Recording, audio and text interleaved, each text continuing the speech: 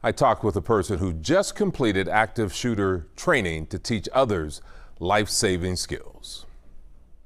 You expelled my son! The course is survival. Open the door! Moving. RTF-4 medics, let's go. These are active shooter drills, intense but necessary, lessons that could save your life.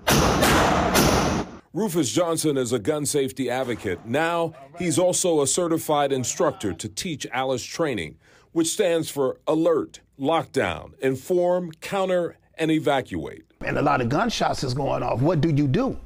So my job is to come in and to help that organization or that business to come up with a plan. So if an incident like that happened, you know where to run, you have exits, you know how to barricade, you know how to do things like that to save lives of others. Johnson says the recent mass shooting in Over the Rhine is a clear example of the need for businesses to understand the ALICE principles. Open the door!